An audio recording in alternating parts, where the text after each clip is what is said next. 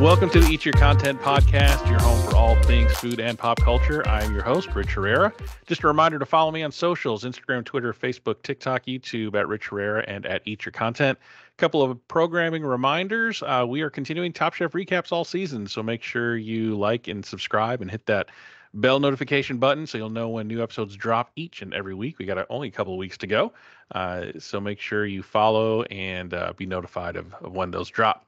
Joining me once again this week, Chef Amadeus, a man who has never seen a table he didn't want to throw food all over. How are things going for you, sir? Everything is great. Yeah, it's been a good week. A lot of fun things happening, but we'll talk about that later. Um, right now, I'm just heartbroken, disappointed, crying. I ain't Yeah, gonna say disappointed.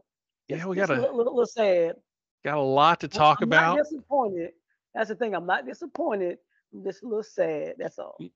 Yeah, we got a lot to talk about this episode. I thought overall this was probably a better episode in an otherwise fairly lackluster season in terms of a lot of things like production and challenges and overall cookery. But I think this episode was better.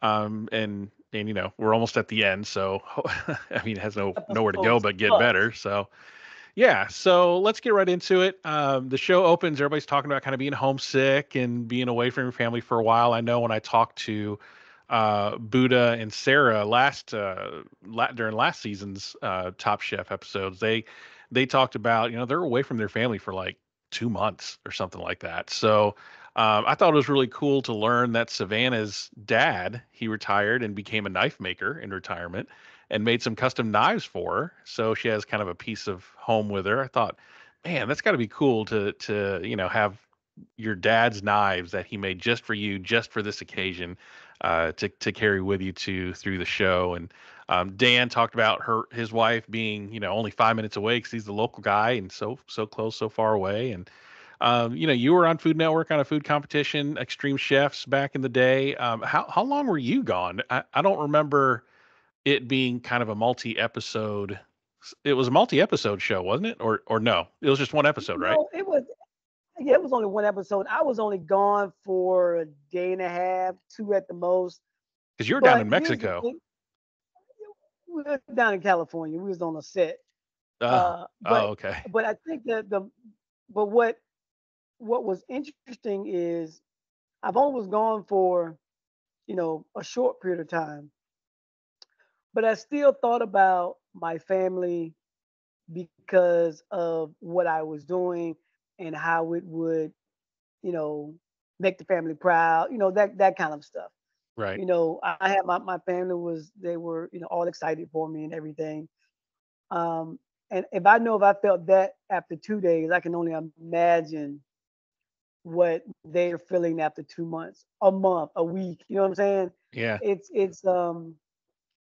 But here's the thing: I've been separated from my family uh, when I was in the military, and we were like we go on a 6 month cruise. We can't back then. There was no social media. There was snail mail.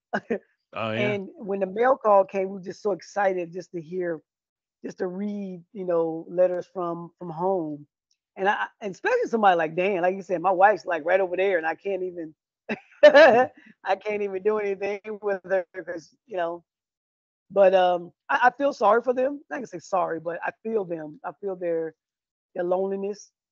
Um, but like I said, for those that are out there that have people competing, just be patient. They'll be home soon. They'll be home And, soon. yeah, and they're fairly sequestered. I mean, they see just really each other and the producers and the judges for however many, weeks in a row. And so they don't get to go out, they don't get to see other people or things, and they're just like in their hotel room, just stuck. And So and see, that was one of my main reasons why I took the opportunity to go out for the Food Network's event because I didn't want to spend time with anybody, and it was because, and everybody who's been in the military knows, you have no choice who you sleep with in your berthing.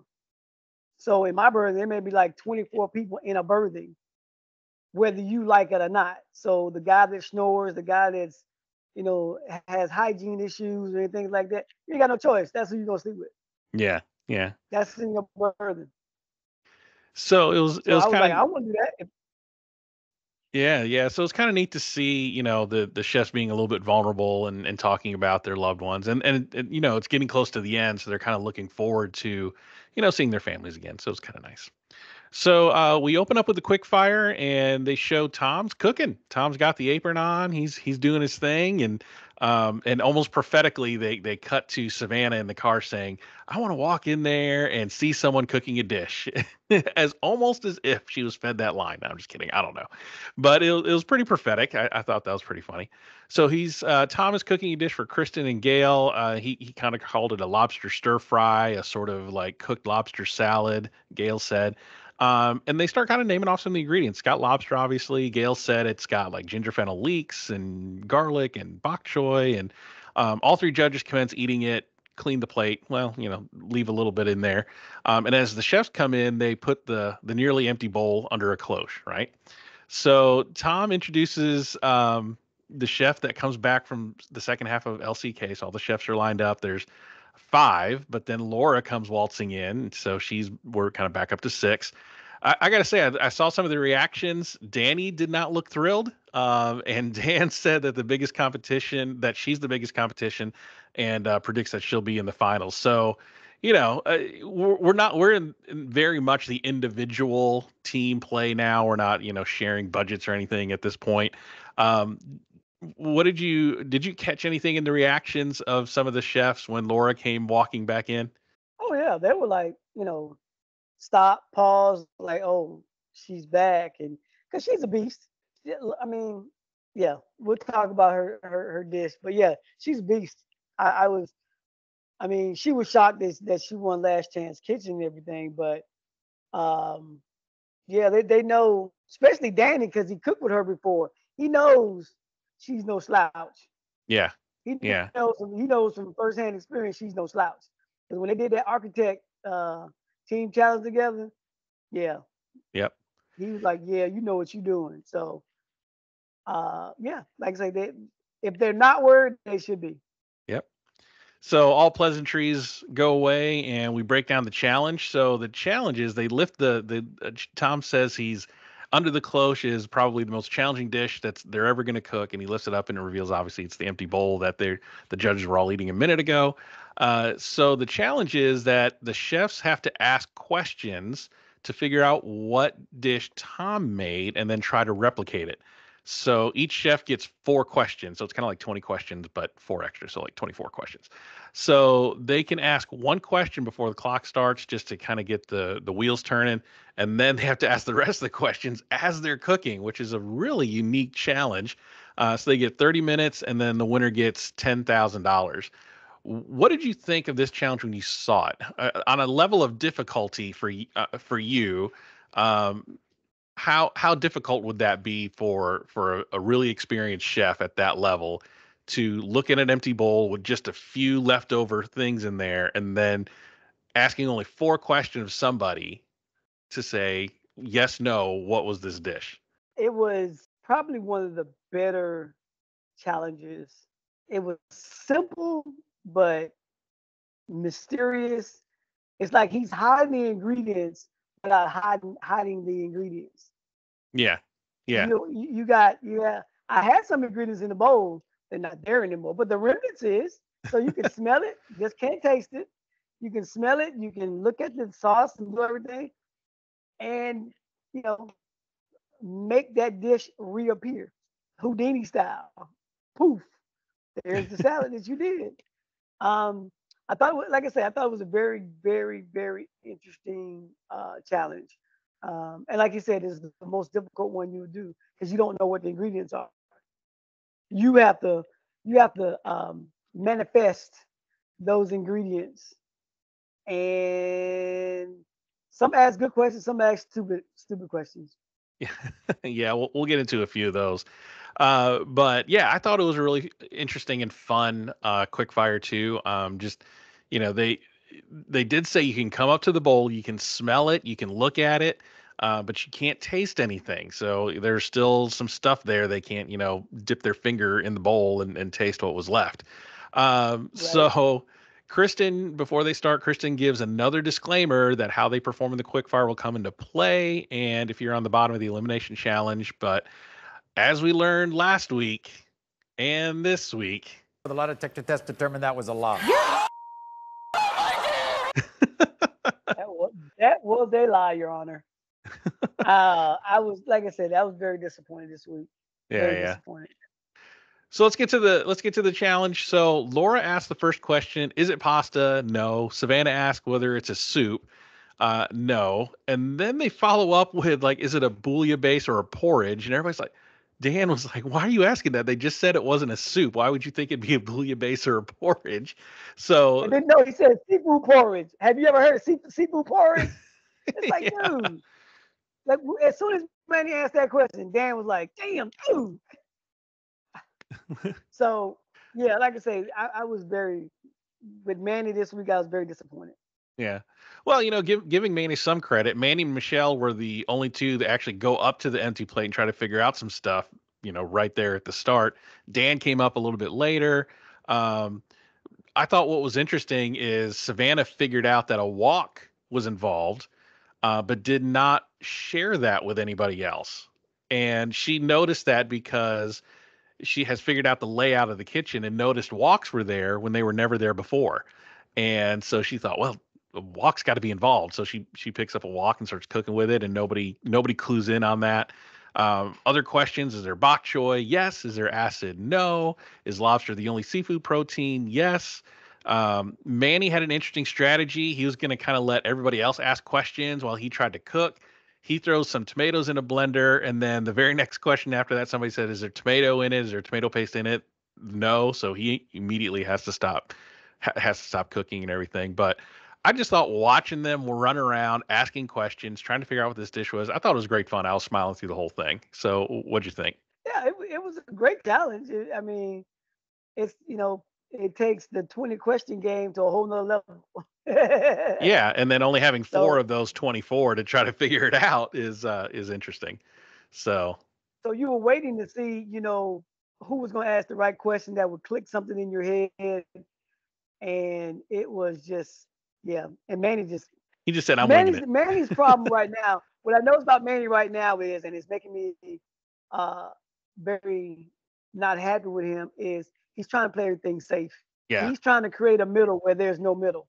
yeah, yeah. It's way too late to play it safe now. You got to swing for the fences. Yeah, I mean, you're like, I'm just gonna sit back and let everybody else ask all the questions.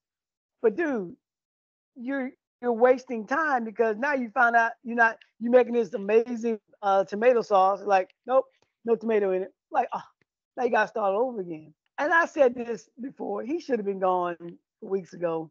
Yeah, Even though yeah. he's my guy, he should have been gone weeks ago.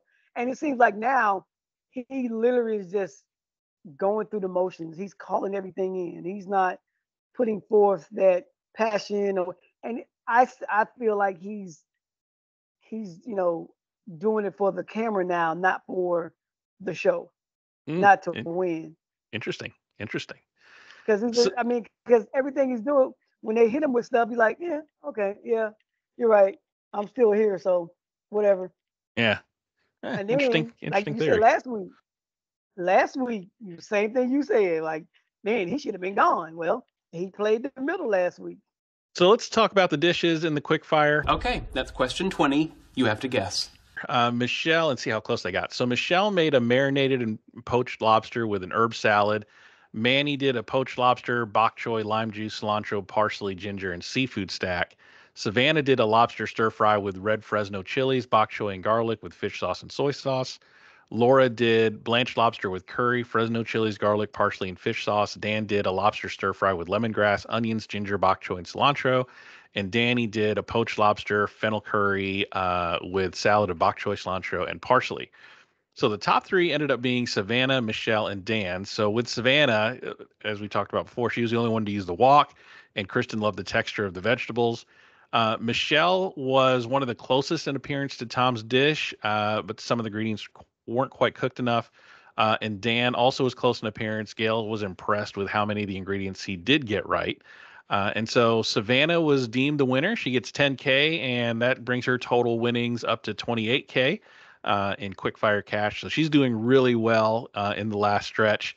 And then the bottom three, Laura had her dish, and Kristen said it was in Tom's direction, but it was a bit salty. Manny was in the bottom three of this quickfire again. Gail said Manny's was also close, but too much lime juice. And Danny was on the bottom. Kristen said it looked nothing like Tom's, but was the most delicious. It just wasn't Tom's dish. So Danny wasn't even close, but it tasted the best. And what they were looking for here is something to come close to what Tom made. So again, we're only down to six, no middle. You have a top three and a bottom three. What did you think of this split between the top and the bottom?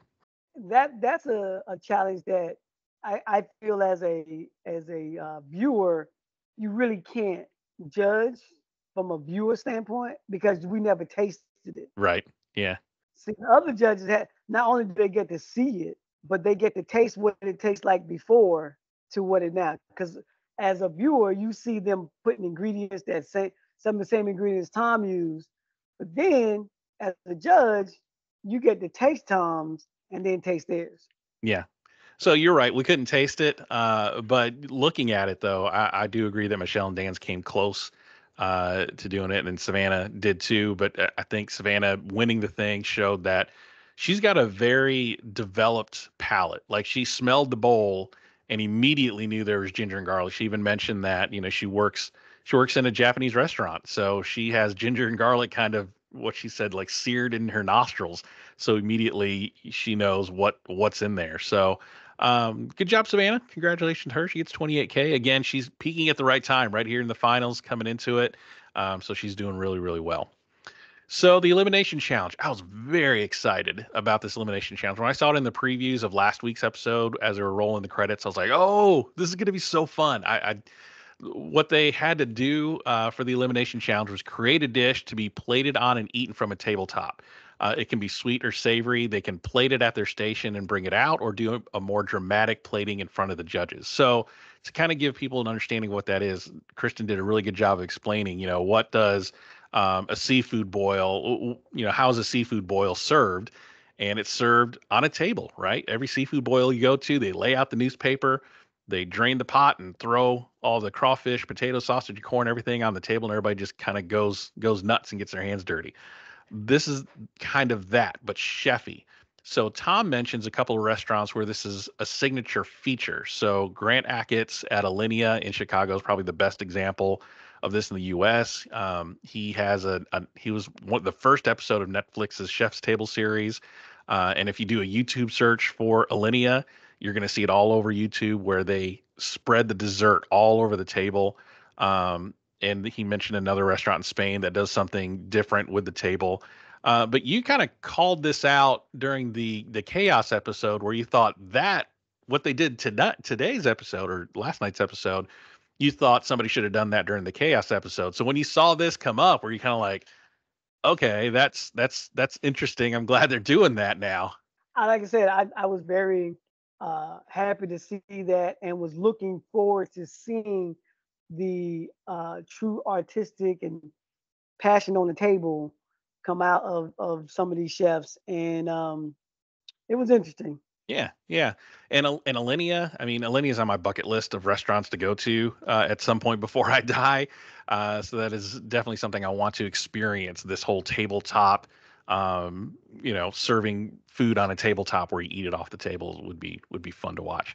So the guest judge is Chef Curtis Duffy, friend of the pod for Eat Your Content. I had him and his partner Michael Muser on and interviewed them about the restaurant and how it became a backdrop of the Bears. So he's the executive chef of two Michelin star restaurant ever in Chicago. So I talked to them back in episode 27 of my podcast. So if you want to go back and check that out, and there's a link floating somewhere around here if you're watching this on YouTube. If not, I'll put it in the show notes. But it was really interesting talking to both of them. I thought he was a perfect chef to judge this. If not Grant Achatz himself, then Curtis Duffy's great. I mean, he is doing some really cutting edge things with food. It was really great talking to him and Michael about that whole thing that they have going on at Ever and The Bear season 2. Speaking of which, The Bear season 2 drops on June 27th, and I'm going to be doing episodic recaps of that. So again, make sure to like and follow and subscribe so you'll know when those drop. Going back to the episode. um, like I said, he's a great judge. His food is beautiful. Ever is also on my bucket list to go eat. Chicago in general has a lot of restaurants I want to go try. But I'd have to take out a second mortgage to pay for both of those meals. So maybe next time, maybe later. So we'll see. Overall, I don't know if you're familiar with Curtis Duffy's work or anything, but overall, what did you think of the guest judge as a judge, and as he was talking through some of these dishes through the night? Well, I'm not familiar with this particular chef, but he had black fingernail polish on. And that lets me know that he is an individual artist. He Oh does yeah, things on his own because he want to do them. You know what I'm saying? Like, I don't care what the left and right is doing. This is what I'm doing. This is how I want to do it, and it's individualized. It seems like his work is one of those where when you see it, you're like, oh, I know who did that. yeah, I know exactly who did that. yeah, So yeah, it's like I say, having black fingernail polish on, like yeah, he got yeah, some. He's on the edge because he's like, watch this. Y'all think that's good? Watch this. So yeah, like I said, I mean, all the judges that they brought on for each episode, for each everything, I think was spot on. I don't think not one judge they brought on did not fit the challenge. yeah, yeah, Even the what's the name with the chaos challenge? Perfect guy. Perfect yeah. guy for the chaos challenge. Perfect guy for him. So yeah, like I said, I don't know much about the chef, but he had on black fingernail polish. I feel like yeah, but now you know me, I don't pick chefs on what their resume is. There's always something different about them that I like, and the way that he has black fingernail polish, I was like, okay, yeah, I wouldn't he wouldn't shock me at anything that he does. Yeah. Yeah, he's really great, and I was very lucky to have him on the pod, and can't wait to eat his restaurant at some point in my future. So, let's talk about the chefs and some of the strategy they thought about going into this. And this is kind of like the Chaos Challenge in that it's kind of wide open, and I think a lot of judges got lost thinking about all that space, right? They're used to plating on a dish or a bowl, and here they're talking about using the table, a stark white table as this blank canvas, and I think a few really understood that assignment, and then a couple got lost. So let's take a look at kind of what Michelle was thinking. We'll talk more during Uh, judging, but I think Michelle is one of those ones that got a little bit lost. She was trying to do something brunchy. She wanted to use beets and salmon, and she didn't want to be cliche. Which, if you kind of think about what she does barbecue, which is essentially eating everything off of a table with butcher paper. Easily could have done something there, but she didn't want to do that for some reason, and went completely outside of that. So she was kind of lost, right? So what did you think about Michelle not really kind of embracing who she was? This was a perfect challenge for her to embrace and show off what she does and do it, but she didn't. I was just shocked at what she did. Um, I was expecting her to take what she does and put a twist on that. Crawfish boil, crab boil, barbecue, all that, and lay it on a plate and just put a twist on everything, that she does. Like, you know, Danny put the tape down and made the sauce and everything. She could have did, the sauces, like do some grilling, a whole bunch of grilling of things, the vegetables and all that, and make a puree of a vegetable. And but like she said, the time got away from her. And I've said this many times on the show. Time is your enemy. If you're thinking and the time is still ticking, it will eat you up. And I just felt so bad because she was just overwhelmed and lost at it. And she put everything in the middle of the table Yeah. Really didn't compressed it. stretch it out. Yeah, didn't stretch it out for, yeah, like I said. But here's the thing. I'm proud of her, because she gave it all. She gave it her all, and the time just ate her up. And she even said that, it was the time. Time just got away from me. So yeah, I felt bad that the time got away from her, because I'm always rooting for Michelle. Yeah, and if you remember way back early in the season, um, Buddha and Kristen went back to the stew room and told everybody, "Look, you got to cook who you are. You're not going to make it on this show." Right? They gave him that kind of stern pep talk, and this was a perfect opportunity for her to do that. She could have done a bunch of like barbecued or grilled meats and splashed, different barbecue sauces all over the table, had like mounds of meat all over the table, mounds of mac and cheese or mounds of coleslaw. And, it and chefed it up a little bit. Maybe you see those little tiny grills that they sell at like World Market, in shape of pigs or whatever. Yeah. These little tiny ones. She could have done something like that and had like little skewers of meat. I mean, my head was going 90 to nothing thinking about how she could have done her own cooking on this and Now, killed it. now here's the thing. Everything you said is absolutely correct. The only problem is you don't have that gorilla on your back while you're coming up with this. That's true, but the fact that she thought about it and said, Once "I don't wanna again, be cliche." right, but here's the thing. That gorilla on your back changes the whole. You're sitting behind a microphone like, yeah, I could have did this, could have did that, but you don't have that gorilla on your back, tick, tick, tick, tick, tick, tick, tick, tick, ticking, and she had it on her back. Here's the thing, like I said before, Michelle, everybody on my team, I picked them because of their cultures, and Michelle had everybody rooting for her. That's on her shoulders. Michelle had Michelle herself trying to do something good, trying to win this on her shoulders. And you got that big old gorilla on your back of time, and it weighs you down. So that's why I say this. When if time gets away from you, people can always say, "Well, you have poor time management." If you've never been in that spot, you have no idea what time management is. Yeah. They cut it up. Trust me, you have no idea. All those chefs that say, "Oh, time got away from me," I feel bad for them because I've been in a couple of competitions or a couple of events where time just got away from me, and I just so like I said, grilling stuff perfect for that. Um, just all the grilling and I mean, they could have been just amazing things grilled.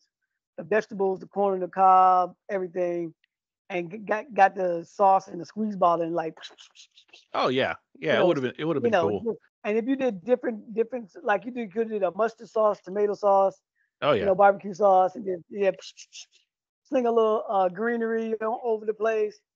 Yeah, but like I said, what she did was what she had time to do. I just wish she would have spread it out a little more because it just like plating it on, and because it was on such a large surface, it really looked tiny. Mhm. It Yeah. really looked tiny. But like I said, in her defense, that gorilla got her. And Yeah, if you've never done competition, that gorilla is a beast. yeah, I mean, yeah, I can see her saying, "Well, time got away from it." Everybody had the same amount of time, right? So nobody else had that I, problem. So, I mean, hold on, hold on, hold on, hold on, hold on, hold on, hold on, hold on. Everybody has the same time, but everybody has different directions that they go. Okay. If you look at what some of the other ones did, look at the technique to what they did. Was it a lot of technique to it, or was it just straight grilling and sauteing and things like that? I'm not defending Michelle. I'm defending chefs that are in her position. yeah, so speaking of time management though, I think Dan kind of found a cheat code around it. He was roasting, he was doing a vegetarian kind of spread. So his big component was like a beet tartare. And he was having a rough time at the beginning. He was roasting it. And when he pulled them out to check, they were still hard as rocks. He's like, what am I going to do? I'm not going to have enough time. Well, he thinks of sous vide. He throws them in a sous vide, lets them sous vide overnight to get them nice and tender. And I thought, wow, that was genius. And then I kind of thought, is that cheating a little bit? Because, when that clock hits 0, everybody stops cooking, right? But his sous vide is still going. It's cooking overnight, which I mean, I don't know. I thought it was a brilliant move by him to sous vide it, and I think Savannah might have been able to do that with octopus because she was going to do she did an octopus thing on this challenge, and if she had a sous vide the octopus, it would not have come out the way it came out. It didn't come out great, but her overall table looked great. So we'll talk about that here in a little bit. But did you feel Dan using a sous vide machine to cook the beets as a cheat code or as straight up cheating? I thought that was a brilliant idea. And since I'm fairly new to sous vide, I ain't mad at him. But here's the thing though. He used what was in the kitchen. Yeah, that's true. Yeah. He used what was in the kitchen. And does the rule say you have to stop cooking and get out of the kitchen, or all the cooking is done Yeah, I don't that know. day? Yeah. Yeah, I So don't like know. I said, it was the but here's the thing though. The This is why I always tell the chefs, you can't be one dimensional, and you have to learn about all the technology that's out there, because you never know when you're going to need it. Like, perfect example, the combi oven. Excuse me, the combi oven. When I was in Seattle years ago, and my buddy who worked at a restaurant store, every new piece of equipment that would come in, he brought me in and showed me how it works. This is what this does. If you do that, this would do that. Now I'm at a position where now I have a combi oven now at the facility I'm at, and I know about it. I don't know everything about it or how to do it, but at least I'm familiar with it. So if I need something done real quick, I can put it in the combi oven. I can cook it and hold it the whole 9 yards. Same thing with this sous vide. Man, my beets are not cooking. What am I going to do? I need these beets. It's the main ingredient. I know. Look, they got a sous vide. Yep. And they came out I'm perfect. not mad at them at all. I'm not Oh mad no, at them at all. I'm not either. I mean, if you have sous vide available and you're allowed to use it on a show like Top Chef, then I highly recommend you use it because it just takes a lot of the guesswork out of it. It takes a lot of thinking out of it. As long as you know the time and the temperature, you're good. And when he came back, he was happy with it. He was, it was like he wanted it. Yeah, yeah, I exactly. needed at this particular. Now, granted, like you say, time and temperature. He must know that unless he had it written down somewhere or Googled it or whatever. I don't know time and temp. I know time and temperature what I've been using. Like I did salmon last night for 45 minutes at 129 degrees. Yeah, You know, yeah, steak, 139, that kind of stuff. So yeah, if you use it a lot, you know what it is. yeah. So he pulled the trigger on the right technique at the right time. So Yes. some other strategy. Danny's instinct was to do a paella. I thought that was a good choice. Paella is just a big communal dish anyway, so I thought that was a really good way to go. Savannah had a really interesting thing that she was doing. She worked in a Japanese restaurant, had a lot of Japanese influence. So she's celebrating the sea, and she was planning on doing something called a zensai, which is the first course of a kaiseki meal. So her table looked really good. Laura's was the only dessert, and she had some experience with this kind of like tabletop plating concept, working at 11 Madison Park. Danny also had some experience with this working. He staged at Alinea, so he's seen it in action. Let's talk about Manny. So Manny decides to fall into the risotto trap. It's a trap. As if he doesn't know, he saw his power bottom buddy Kevin go home on a risotto earlier this season, and risotto is they called it Top Chef curse for a reason. 8 people over the course of 21 seasons have gone home because of bad risotto. So it's don't do risotto on Top Well, Chef. here's the thing though. Here's the crazy part. Not only don't do risotto, but don't do risotto when you put it on a table and let it get cold. Yeah, he was trying to And time then it. He was trying to time it here's the though. thing though. I've said this on not just Top Chef, on many food competitions. As soon as someone says, "Oh man, I got this. I've been doing this all my life. They're not going to win.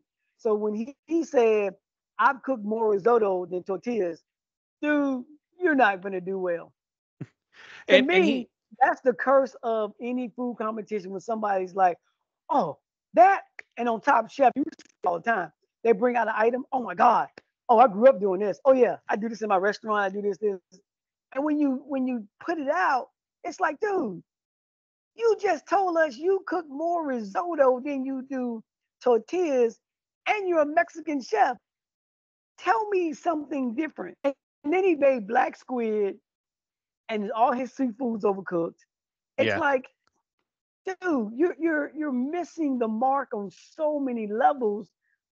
And then, like I said, he should have been gone home weeks ago because even though he's calling everything in, you're trying to put a middle where there's no middle. Yeah, so with Manny, what his thought process was, he was told in the last challenge, in the last few challenges, that look, you're predictable, you're too safe. So he was again gonna try to hit a home run, and there's no bigger home run than if you can pull off risotto in Top Chef. So I guess I get what he was thinking, but the better part of your brain should have thought no, but I mean he did not say that to himself. So he overcooked every single one of his proteins on the table, and then that risotto hit that cold table and it immediately seized up, and it became spackle right before their eyes. So I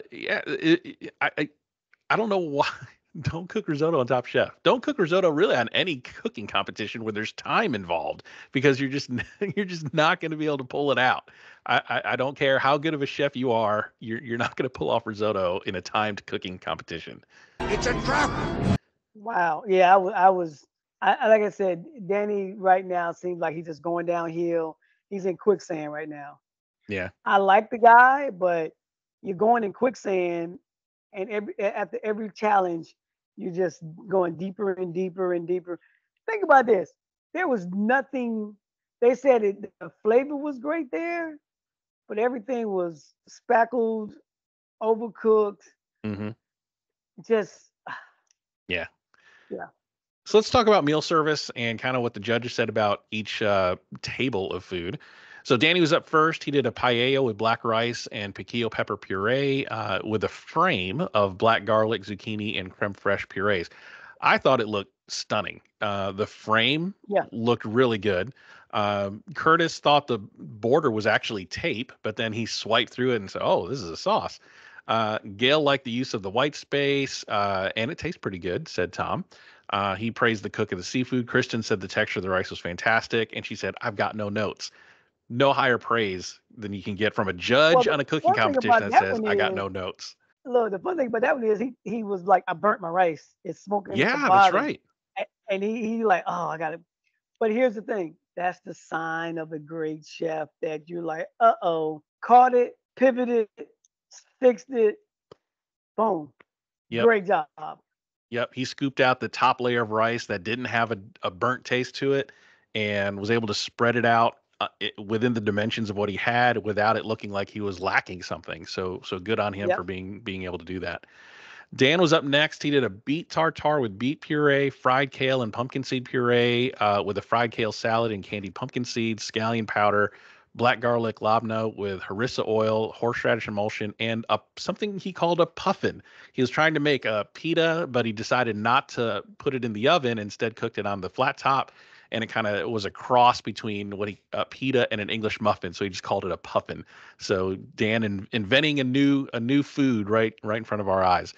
His table also looked really good. It was a lot of references to Jackson Pollock, so it looked very Jackson Pollock-esque, just sauces Right. thrown everywhere.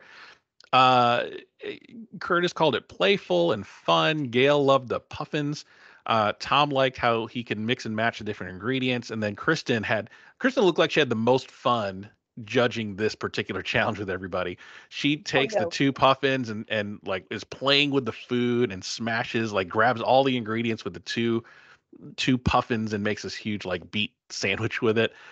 She just had a smile on her face through the whole night, and was like finger painting through some of the sauces. So she had a lot of fun. What did you think of Dan's? great job. Like I said, once again, another one of those chefs that has the experience in the kitchen to say, oh, this not working, let me switch techniques. But this is why I like cooking versus baking, because in baking, once you put it in the oven, you gotta go to church and pray to God to come out. Yeah. So I'm all about the cooking process, and like I said, you can pivot in the middle of your cooking. Great job, Dan. Like I said, I've been telling you for weeks now. I'm a fan of Dan. Yep. I'm a Yep. big fan of his because he's cooking some great food and he's really representing Wisconsin. Yeah. Yeah. He's representing Wisconsin really well. So Manny, he did a squid ink risotto with crab scallops and shrimp, Calabrian chili oil, sun-dried tomato puree, and pesto trapanese. Curtis thought the black risotto looked good against the white table, which that's the probably the best thing you could have said about his table. Gail did think the Yep. flavor of the risotto was good, um, but Curtis's mouth was on fire for a long time because of the Calabrian chili sauce, Calabrian chili oil. He thought it was way too spicy, and then of course we talked about the risotto seizing up. Yeah, just kind of a clunker of a table. Michelle did cured salmon, a salmon mousse, beet biscuits, pickled beets, and capers. She was really going for, I guess, kind of like a charcuterie board. But man, when they showed it, it was really tiny. Like it against that really large white table, it just was not enough for her. Gail thought the tiny food presentation was too bunched together, needed room to breathe. Tom didn't think it tasted right collectively. He said this doesn't feel like her at all, or Kristen said this doesn't feel like her at all. And we talked about that about earlier when she said, be yourself, cook who you are, and she kind of did the exact opposite of that. And she actively avoided, the things that she would be good at in this kind of a challenge. So I think we beat Michelle up a little too long already. So we'll move on. All our wouldas and couldas and shouldas. So the last two to present were Savannah and Laura, and I thought the editing between those two were hilarious, where they showed Savannah being all kind of manic and shucking oysters really fast and in a hurry, and Laura's just kind of, waltzing through the kitchen, taking her time, thoughtfully spooning the sauces onto the table, just kind of with some classical music playing in the background. What did you think of that contrast? In like we talked about, everybody's got the same amount of time, but some people are just harried, and some people just understand that and have that kind of ticking clock in the back of their head. Well, I see, the turtle in the hair going on right there. And Laura was like had a lot of purees and sauces and powders and everything like that. And her counterpart was just and because she was cooking more and doing more things. Yeah, Um, but like I said, it's all on how that particular chef handles their time and their breathing. yeah, It was just ripping and running around. She was sitting there just putting little dollops and stroking them down. And her table Laura's table looked amazing. yeah. It looked so whimsically flavorful, tasty, and all that good stuff. So, like I said, editing is always fun to watch. Yeah, I thought they Even were being funny. yeah, even on my show, I was watching other before my show came out. I was watching the other Extreme Chef episodes to see how they cut up things. And then when I saw mine, I'm like, wow, they cut out a lot. They added and put it there, and yeah, it was crazy. Yeah. It was. I was like, wow, did I really say that? I didn't say that when I did that. Oh, they got the voice and put it over here and did that. Yeah. So Yeah. editing is real big in these competitions. So let's talk about Savannah's table and take a deep breath because hers was a lot. So she did a kombu cured salmon nigiri with mustard green wasabi, shrimp tempura with yuzu salt and yuzu ponzu daikon gane, boiled and grilled octopus with wasabi, seared tuna and fennel pollen, coriander and white pepper with black garlic soy glaze, oyster with ahi amarilla sauce, and champagne gelée and caviar. I mean, she really went for it. I thought the table looked really cool. Everything had like what Tom said, everything kind of had a purpose.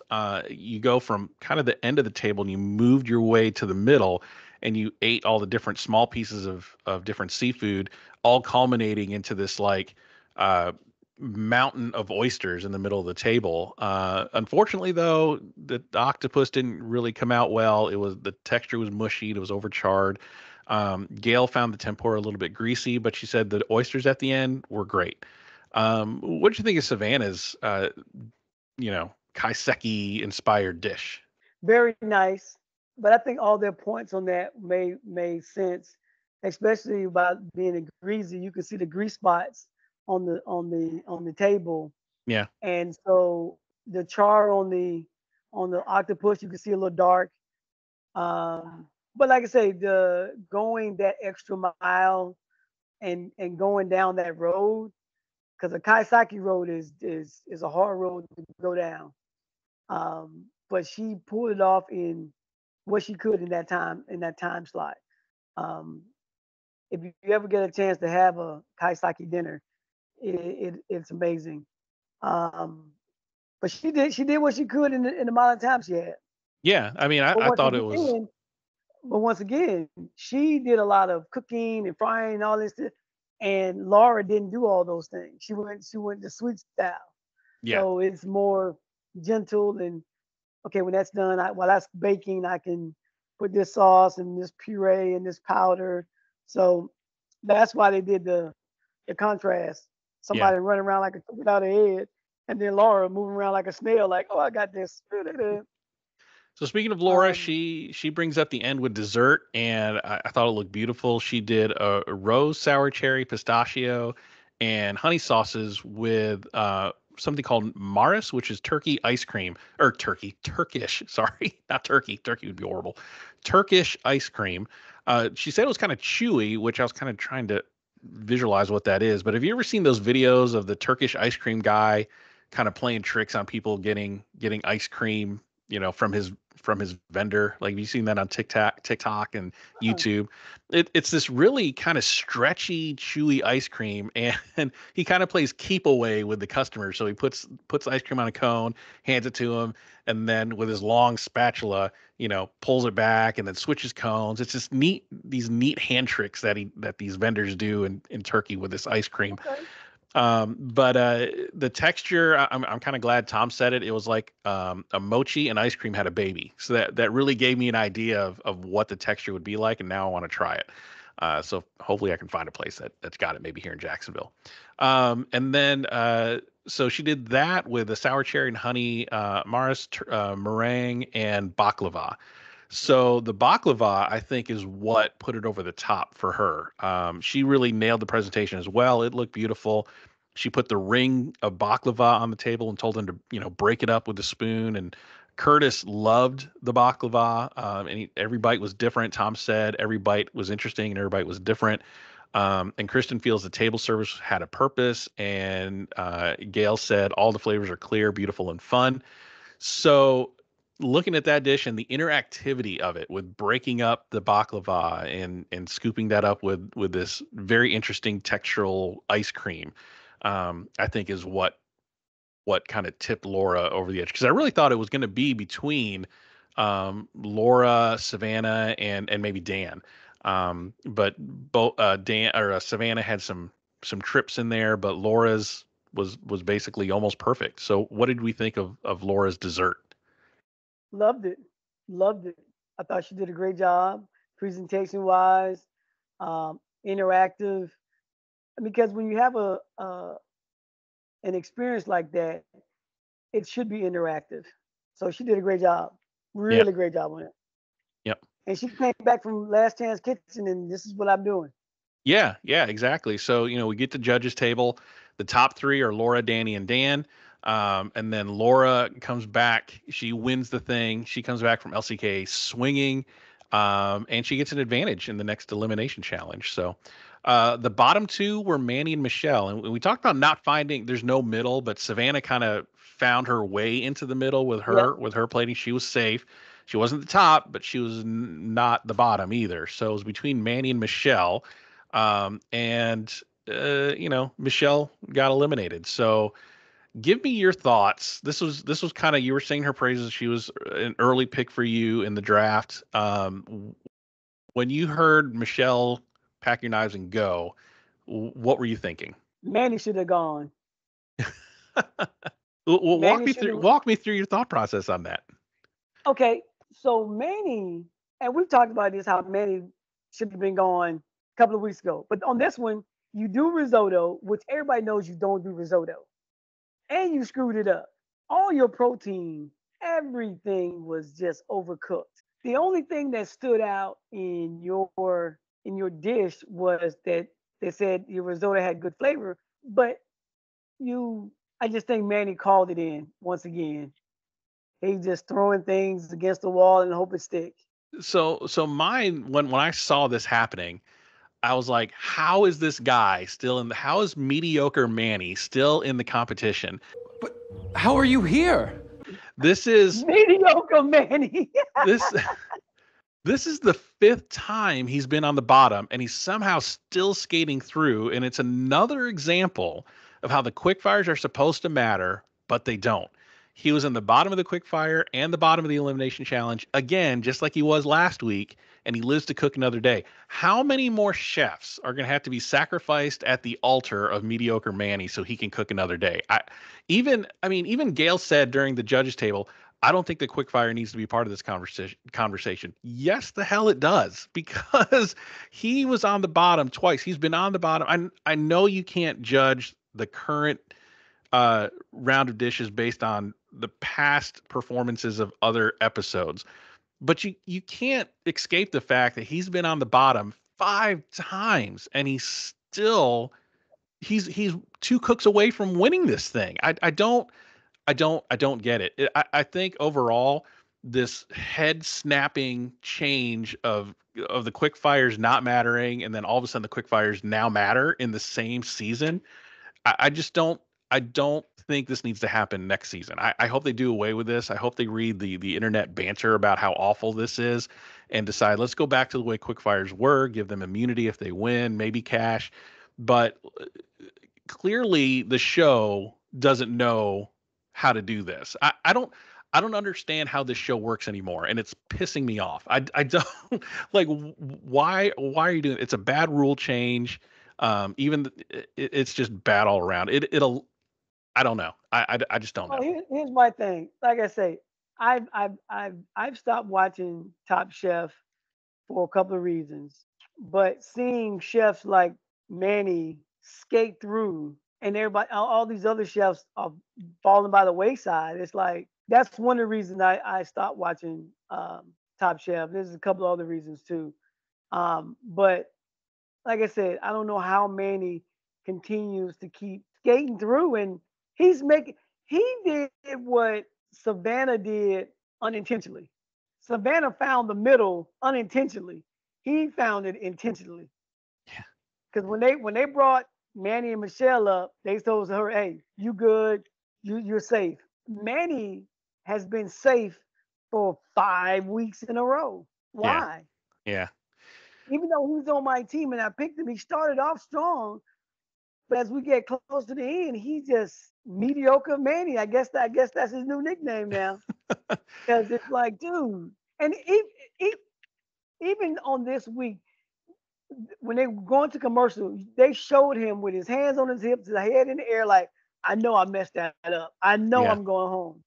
And Yeah. here he is sitting home Michelle, and like, dude, yeah, if he's in the top two, once again, I'll be done with Top Chef. Once Yeah. again, I'll be done with Top Chef.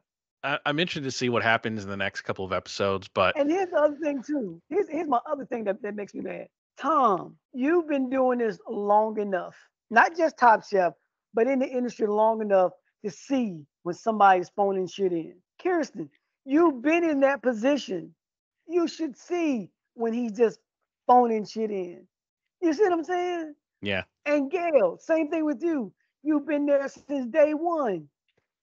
You see him hiding behind everybody else, and you still allow him to do that. Yeah. Here's my thing. Here's the other thing too.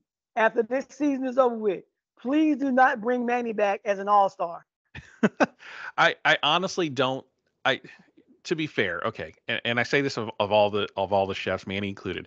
outside of Top Chef, Manny and these other chefs are great. They have to be on the show. They're great in their own environment. Yeah, But yeah. I do not see any all-stars coming out of this season. If there's an all-star season in the future, which I'm sure there's going to be, I just don't see any all-stars coming out of Wisconsin. It's unfortunate. I mean, but the casting has been a little rough this season overall. There have been some standouts. Sue, Savannah, Rosica, Danny, I think are really great. But overall, I just think it's been a lackluster season, and it's kind of a rebuilding year, right? We're coming off of Portland, Houston, and London, probably three of the greatest seasons of Top Chef ever in 21 seasons. So you're coming from like the Bulls winning, back-to-back championships to now rebuilding because Jordan left the team. So this is where we're at. We're in a rebuilding year back in the States coming from World All-Stars. And So it's let me ask you this thing: how do you go out and find these talents, the ones that you know that's going to perform from beginning to the end?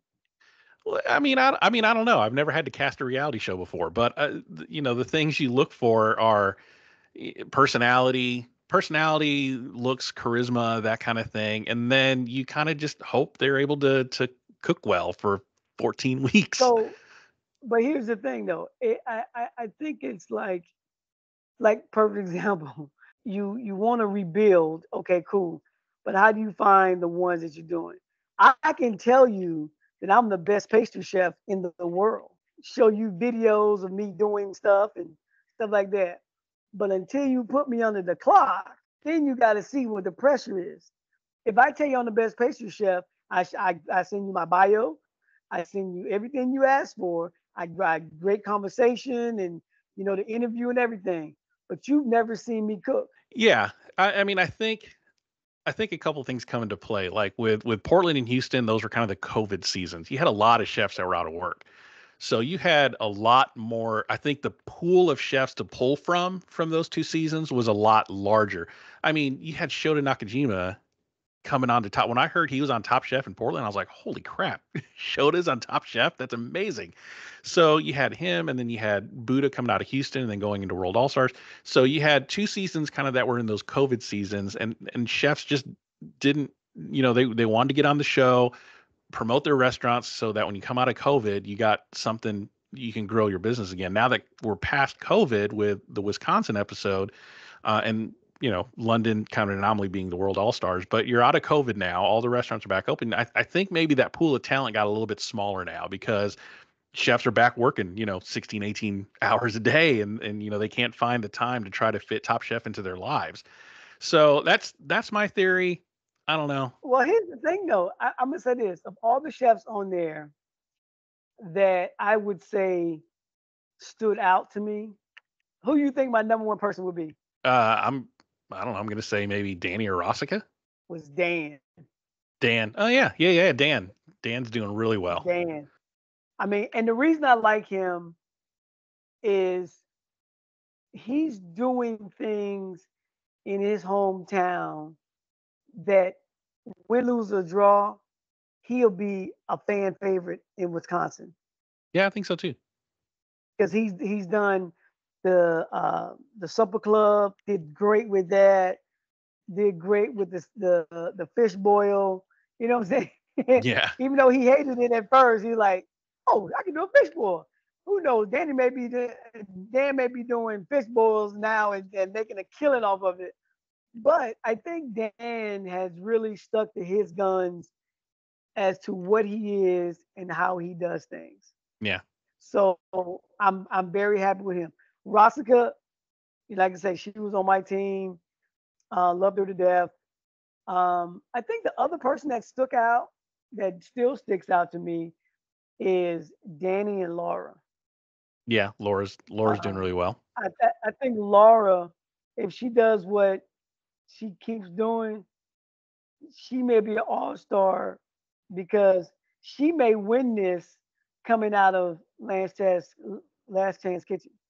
Yeah. So, Very well could be. like I said, Danny, Laura, Dan, um, Of course, you know I'm always gonna be a fan of Michelle. I wish I could have seen more of Charlie though. Chef Pierre. Yeah, I wish I could have seen more of him. yeah. So yeah, like I said, it's gonna be interesting to see. But here's the other thing too.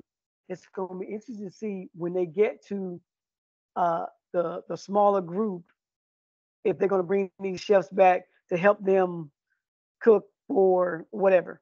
Oh yeah, you know they are. When they get down to the last three, they're going to bring the eliminated chefs back to be their sous chefs for their final Yeah. meals. So Michelle goes home. Manny stays. He's making a lot of technical and unforced errors, so he's got to stop doing that if he wants to win this thing. And for Michelle, unfortunately, there's no Last Chance Kitchen anymore. We're done with that. So there's no more Last Chance Kitchen. She's gone. So let's do a quick draft point update. So Savannah was the quickfire winner, so she gets you 5 points. Top of the judges table was Danny and Dan and Laura. So Danny and Dan get you 3 points. Well, Dan gets me 3 points. He's the only guy on my team left. So I'm glad we're still generating points in that sense. Danny gets you 3 points for being in the top, and then Laura wins the elimination challenge, so she gets 7 points. So I guess the advantage for you or disadvantage for you having most of the chefs left is the bottom of the judges table are all going to go to you. Negative 2 points for Manny and Michelle, both being in the bottom of the judges table. So that's going to hurt you a little bit, but not too much because for the episode total, you had 11 points to my 3. And then for the show totals, you have 106 and I have 43. So we are, I am almost, well, I'm bad at math, but I'm pretty sure I'm mathematically out of this at this point, even if Dan just ran the table for the rest of the season, which, there's Uh-huh. not very many episodes left. I think in the preview they said, there's 5 people left, and the winner's here. You're one cook away from the finals. So we're getting towards the end of our episodic recaps, and it's going to be hopefully an exciting final, and we'll see who gets there. So, Chef, Yeah. any final I'm looking thoughts? forward to seeing.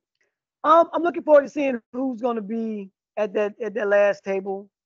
Um, and hopefully Manny's not there. I mean, anyway. Poor Manny. He started off so well, and now we're kind of like, I is this guy going to go know. home or what? Listen, I need to put him on the bench, dude. You need the bench. But no, like I said, but all in all, I think all the chefs except for one, and we know who that is has been amazingly creative, and they're putting forth all this effort for that because not only are they on the show, but they put their personal life on hold for what 2 months or whatever it is. Yeah. So you got to give them up to. That's not an easy thing to do, as they talked about in the show. I miss my wife and she's 5 minutes away, or my fiance, um, Michelle, her boyfriend. All these are great big supporters of what they're doing. So yeah, big hats off to not just the chefs, but their loved ones and the supporters back at home. I think we need to get the staff that's cooking without them and everything like that. So yeah, so let's give it up to those folks as well. Yep. Yep. Well, I want to give you the last few words here. What do you got going on? What are some things that people need to be aware of and that follow you, or what's Chef Amadeus up to in the next couple of weeks? So Chef Amadeus now is working with some kids for the culinary program, and we'll be doing. The reason I don't have my podcast up and running yet is because I'm working with these kids to get their podcast up first. I'm putting the kids first, putting their podcast up, and we're going to be working with local chefs and regional chefs on getting them the having the whole hospitality industry come in and talk to them. So give them different roads to take in this industry. And I always tell them you don't have to be in a restaurant. You could do there's so many other things you can do. So I'm happy to be doing that. Um, and we're going to be doing a lot of fundraising for this particular group because we want to make sure that I give them every advantage they can. And then once again, just follow me on Instagram at Chef Amadeus, TikTok at Chef Amadeus, Facebook fans of Chef Amadeus, and of course my spices are on my website chefamadeus.net. Swing by, pick some up, and yeah, that's about it. Awesome. Awesome. Well, make sure you follow him so you can keep everybody up to date on how he's working with these kids and furthering education and molding young minds. And don't forget to follow me on socials at Rich Herrera and at Eat Your Content on TikTok, Facebook, Instagram, all the social media channels. And make sure to like, follow, and subscribe on your podcast player of choice and on YouTube so you know when new episodes of Eat Your Content drop. Chef Amadeus, thanks again for your time. We're getting close to the end, but I appreciate you, hanging out with me these last few weeks, and we'll hopefully knock it out of the park here in the next couple of weeks. Yeah, it's been a blast.